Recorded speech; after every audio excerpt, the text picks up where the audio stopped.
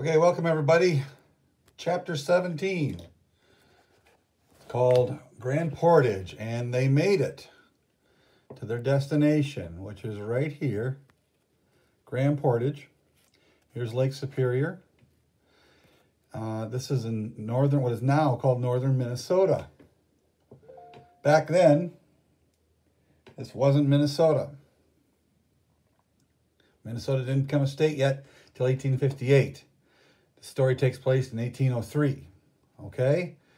So, they made it to their destination, and what they've brought with them in these canoes are what's called manufactured goods. Pots, pans, kettles, muskets or rifles, or what today we call rifles. They weren't called that then. They're called muskets, bullets, knives, things that are made of metal, needles, also some cloth, some dyes. Okay, these are what they're trading here. This is what this party they're going to is called the rendezvous. Once a year it's held. It's a big party. And so they're bringing with them manufactured goods, and they're going to pick up beaver furs to take back on their trip back to Montreal. Okay, so that's what today's chapter is about Grand Portage. So by the time Charbonneau's crew finished unloading, the rest of the brigade had tapped a brandy keg. A brandy keg is a big wooden barrel filled with alcohol called brandy. If you don't care to pickle your brain, Charbonneau offered, I'll show you the grounds. So they walked beyond the stockade to the encampment. Pierre was surprised to see two separate camps with a rushing creek between them. One was for the pork eaters, the men who headed back to Montreal before autumn. All right. Two types of voyageurs, pork eaters and hivernants. All right, hivernants, that's pronounced Evernon. The pork eater is what Pierre is. He's the kind of voyageur that goes out in April and to Grand Portage, from Montreal to Grand Portage and back at the same season. That's called a pork eater. An Evernon, that's a guy who spends a little bit longer. He spends the whole winter up in the North Country. Okay? So Pierre is not an Evernon, not yet. Second book, yeah, he will be, but not right now. So they walked beyond the stockade to the encampment. Pierre was surprised to see two separate camps with Rushing Creek between them. One was for the pork eaters, the men who headed back to Montreal before autumn, and the other was for the Hivernants, the men who wintered in company outposts to the north. Why two camps? Why don't they talk to each other?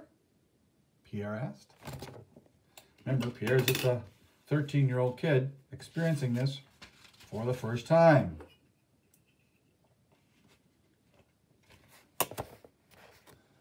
Charbonneau laughed.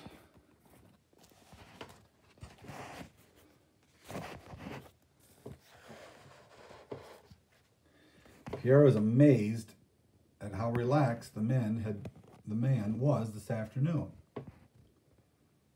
They talk just fine, he answered. Problem is, their talk always leads to fighting. Hivernants like to boast.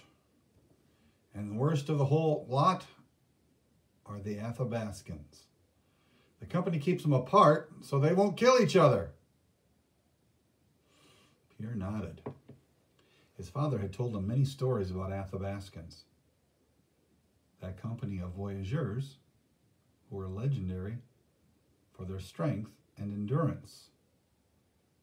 Their standard packs were 110 pounds, and they were hired for 5-year terms. They bragged constantly and liked to prove their toughness in fights with other voyageurs. Up the hill behind the fort, Charbonneau stopped and announced grandly, "Here it is, the carry that everyone talks about. The Grand Portage itself." Pierre looked up. The nearly vertical path. One day, Charbonneau continued. You'll be proud to tell your grandchildren you stood here. Fort Charlotte and the Pigeon River are 9 miles off, but what makes the trip so brutal isn't the distance. There's a 300-foot rise between here and there.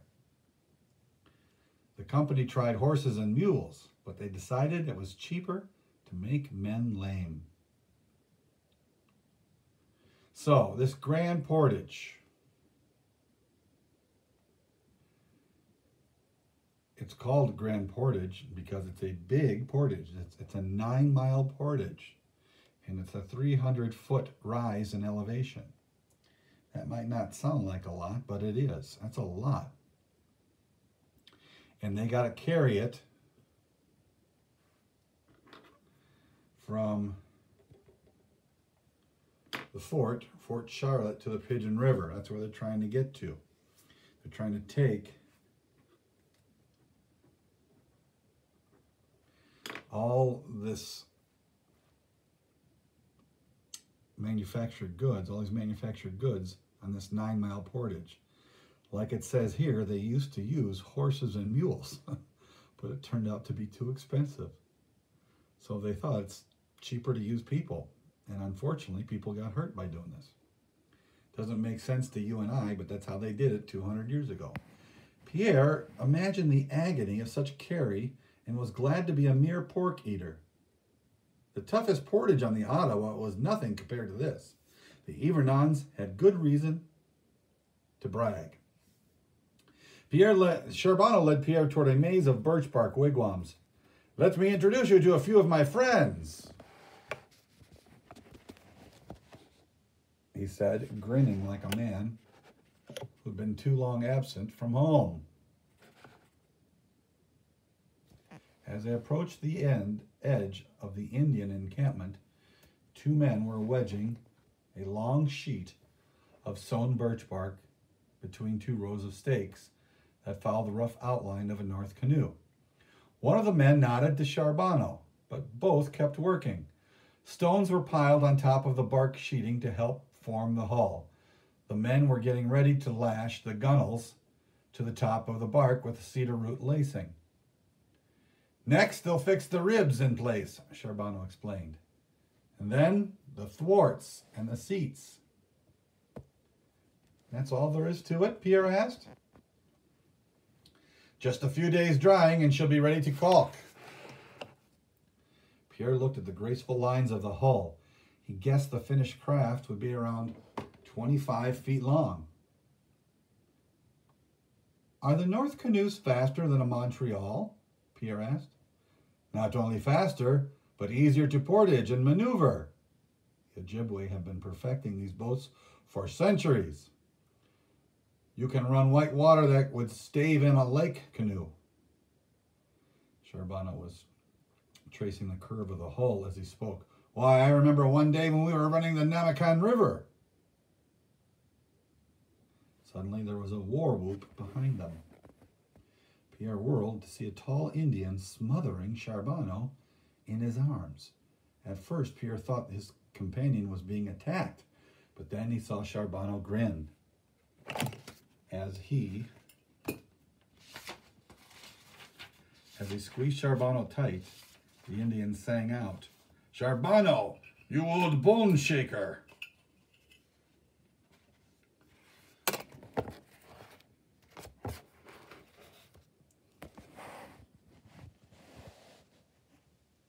They pushed each other back to arm's length.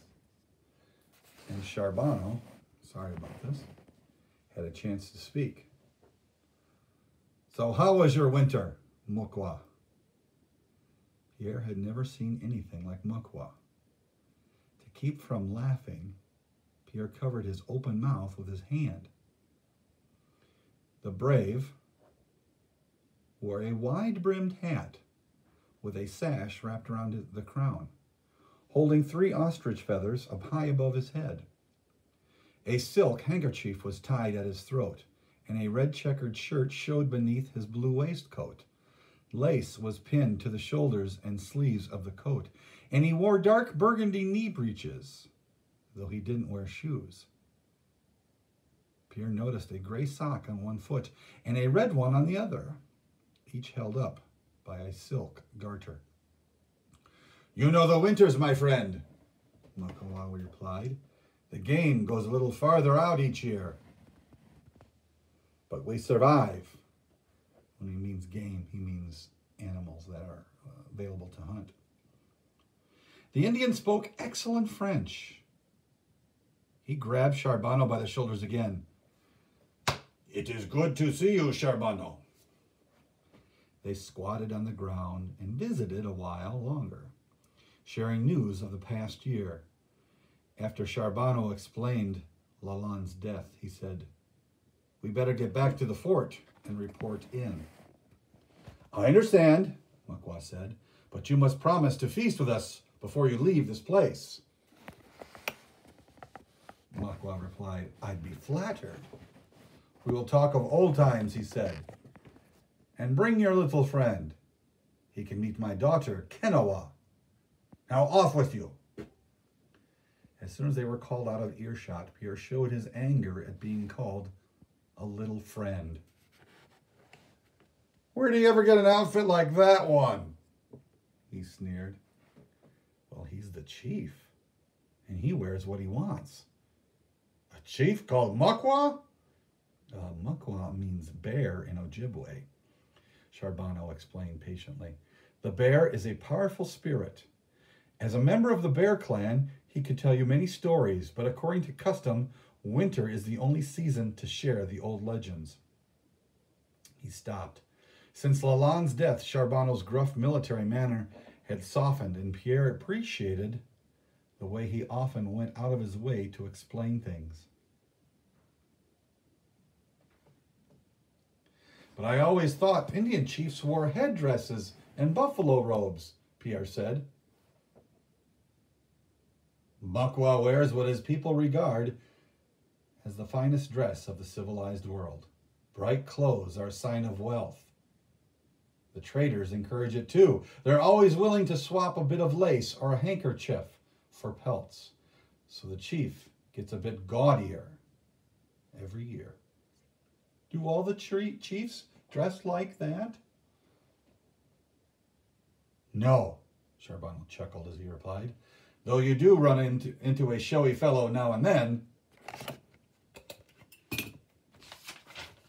Farther inland, the Indians dress as they always have."